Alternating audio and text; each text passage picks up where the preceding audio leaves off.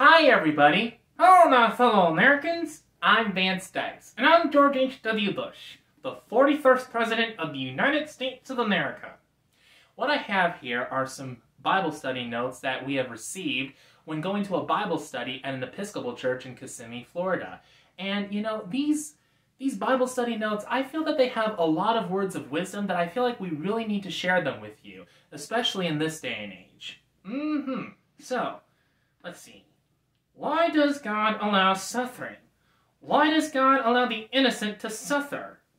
That's an interesting question.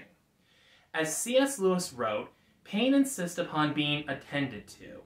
God whispers to us in our pleasures, speaks in our consciences, but shouts in our pains. It is his megaphone to rouse a deaf world. Suffering is a result of breaking humankind's relationship with God.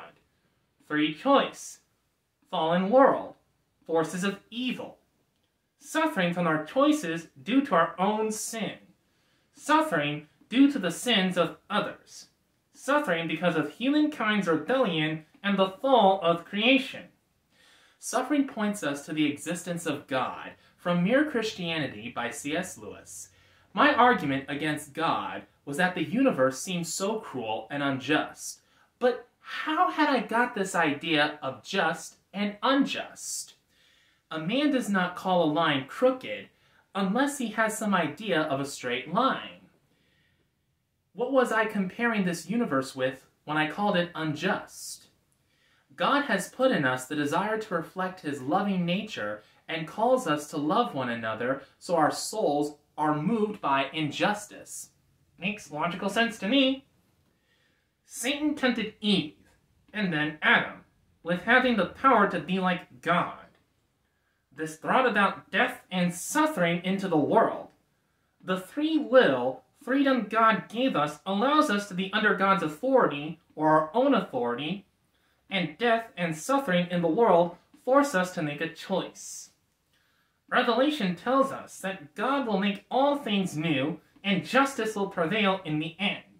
But for now, we have to choose to live in a fallen world, either with God, who loves us, or without him.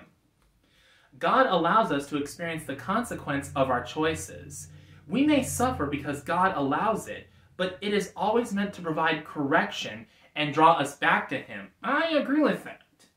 God himself knows what it's like to feel pain, to suffer, from Adam and Eve rebelling against him, to his people rejecting his salvation in Jesus, to the physical agony on the cross.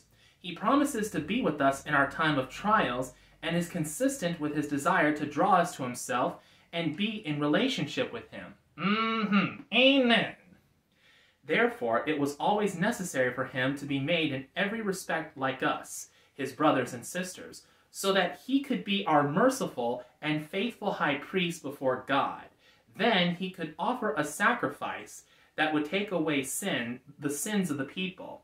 Since he himself has gone through suffering and testing, he is able to help us when we are being tested. Hebrews chapter 2, verse 17 to 18. I have said these things to you, that in me you may have peace. In the world you will have tribulation. But take heart, I have overcome the world. John chapter 16, verse 33. And we know that for those who love God, all things work together for good, for those who are called according to his purpose. Romans chapter 8, verse 28. The eyes of the Lord are toward the righteous, and his ear toward their cry. The face of the Lord is against those who do evil, to cut off the memory of them from the earth. When the righteous cry for help, the Lord hears and delivers them out of all their troubles. The Lord is near to the brokenhearted, and saves the crushed in spirit. Many are the afflictions of the righteous, but the Lord delivers him out of them all. Psalm 34, verse 15 to 19. Our human nature naturally equates bad behavior with punishment and good behavior with blessings. But Jesus taught this is not always so. See the man born blind in John chapter 9, verse 1 to 7, and that the glory of God may be revealed. Or those 18 who died when the Tower of Siloam fell on them, do you think they were more guilty than all the others living in Jerusalem? I tell you, no. But unless you repent, you too will all perish. Luke chapter 13, verse 4 to 5. Not all sin is personal sin, but Scripture tells us that all have sinned and fall short of the glory of God. Romans chapter 3, verse 23. And that all must repent. We don't always understand our times of suffering, but God can and does redeem suffering. First, God uses pain and suffering to draw us to himself so that we will live relying on him in a relationship and allows God to show his faithfulness and his love for us.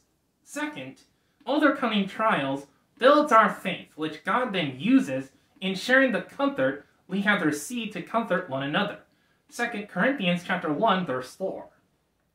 And third, suffering reminds us that as believers we are not of this world and moves us to the hope of heaven. That this world and all that is in it will pass away, but the kingdom of God is eternal. Consider it pure joy, my brothers and sisters, whenever you face trials of many kinds, because you know that the testing of your faith produces perseverance. Let perseverance finish its work, so that you may be mature and complete, not lacking anything. If any of you lacks wisdom, you should ask God, who gives generously to all without finding fault, and it will be given to you. James chapter 1, verse 2 to 5. Does God cause suffering? The Scriptures tell us that God's character is loving, compassionate, and merciful. God is perfect. God is so divine and inherently good that sinful human beings cannot stand in his presence. I heard something about that before. In the Old Testament, leaders like Moses had to remove their shoes or veil their faces to be in God's presence because of his holiness.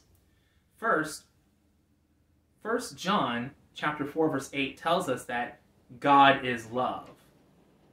From this, it appears that for God to inflict suffering on his creation would contradict his fundamental nature.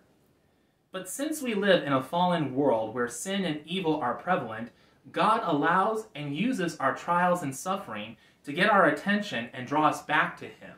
Even if there's no sin associated with our suffering, God can and will use it to deepen our faith.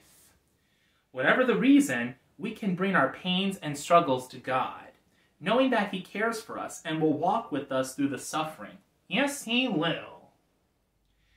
Let no one say when he is tempted, I am being tempted by God, for God cannot be tempted with evil, and he himself tempts no one. But each person is tempted when he is lured and enticed by his own desire. Then desire, when it has conceived, gives birth to sin. And sin, when it is fully grown, brings forth death. Do not be deceived, my beloved brothers. Every good gift and every perfect gift is from above, coming down from the Father of lights, with whom there is no variation or shadow due to change. James chapter 1, verse 13 to 17. Humble yourselves, therefore, under the mighty hand of God, so that at the proper time he may exalt you, casting all your anxieties on him, because he cares for you. 1 Peter chapter 5, verse 6 to 7. Therefore, in order to keep me from becoming conceited, I was given a thorn in my flesh, a messenger of Satan to torment me. 3 times I plead with the Lord to take it away from me. But he said to me, my grace is sufficient for you, for my power is made perfect in weakness. 2 Corinthians chapter 12, verse 7 to 9. So, those were some words of wisdom that we wanted to share with you in regards to suffering in the world and why God allows it, and what does that really mean when we say that God is a good, merciful God. And, we really hope that you guys have found some very insightful wisdom in those Bible study notes that we have just shared with you. Absolutely. And remember, God is love. God loves you. He loves me. He loves you. He loves Vance. He loves everyone. Because God is love. God is not the cause of suffering. It is our sinful nature and our rebellion against God that actually makes suffering in the world. So always remember that. I'm George H.W. Bush and I approve this message. And I'm Vance Dykes, and I approve this video. Thank you guys very much for watching, and have a blessed day. May God continue to bless you, and may He also continue to bless America.